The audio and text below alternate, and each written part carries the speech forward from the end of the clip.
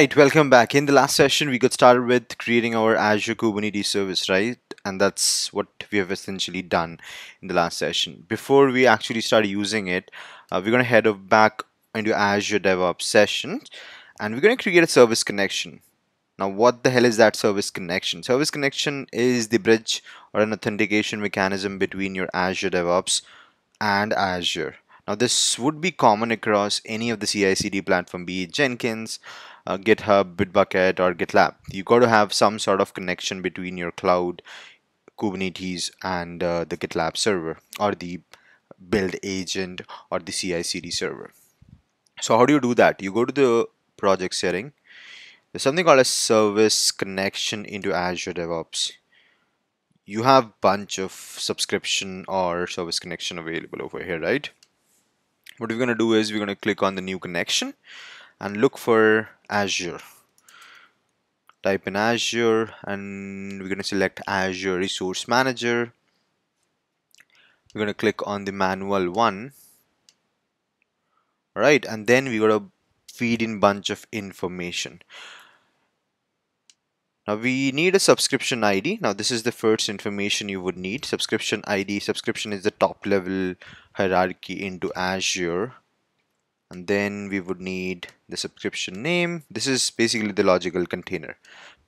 Principal ID. So there's something called as principal ID. So if you go to the home section and then go to Active Directory and then go to app registration, I've already created a client ID. All right. So over here, I'm going to click on the client ID. You can just start creating the client ID and I'm going to copy the client ID, come back to my portal, paste it right over here. Secret, you need the secret. Secret is this is the most important piece of information. If you go to the certificate and secret, you see that I've generated a bunch of certificates and secrets, right? So I'm going to generate a new certificate, rather secret, for Helm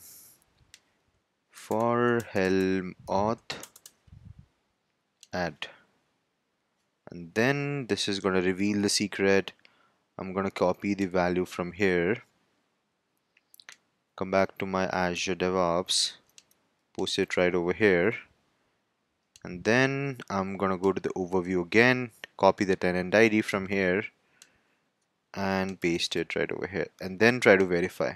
Now as soon as I do the verify and it's successful, you would see that there is a connection being made between both the services. So I am going to give it a name, Helm auth. That's about it. Verify and save, and then we can use this service connection into our Azure DevOps pipeline in the upcoming session, so that Azure DevOps can talk to Azure and start deploying resources or start manipulating and perform any CRUD operation onto Azure. All right, this is about it about service connection. I hope this was informative. I'll see you in a while. Thank you.